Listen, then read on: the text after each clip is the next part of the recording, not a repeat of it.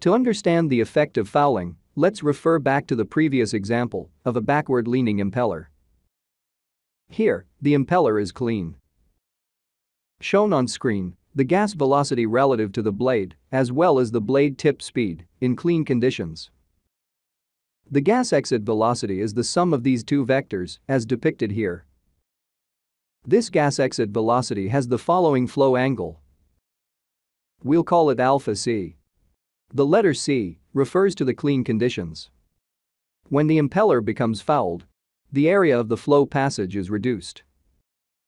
Since the gas flow is equal to the product of the area and the gas velocity, then a decreasing area will result in an increasing velocity for a given flow.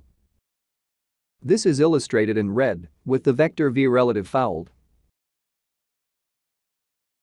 In this case, the gas exit velocity will be as follows. This gas exit velocity has the following flow angle. We'll call it alpha f. The letter F refers to the fouled conditions.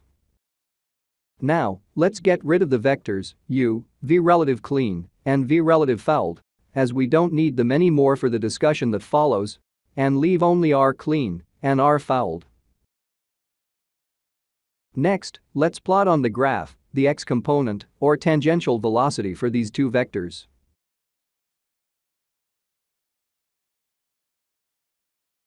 As seen here, the increase in the flow angle and the gas exit velocity due to fouling has reduced the tangential velocity of the gas. The tangential velocity of the gas in fouled conditions is lower than that in clean conditions. Now, since the head produced by the impeller is the product of the impeller tip speed, which does not change in fouled conditions, and the tangential velocity, which is reduced, then the head produced will be reduced in fouled conditions.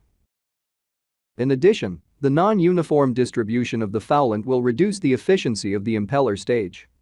Let's have a closer look.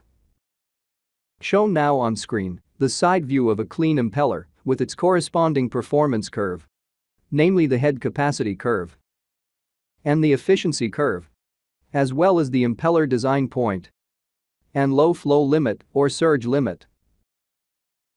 Impeller fouling is the accumulation of material in the impeller passages, as depicted here. This will reduce flow area and roughen surface finish. It will also reduce impeller head capacity and efficiency, as depicted in this graph.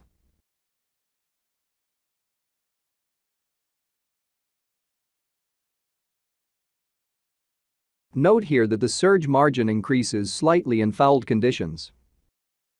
This is because the cause of surge is low gas velocity.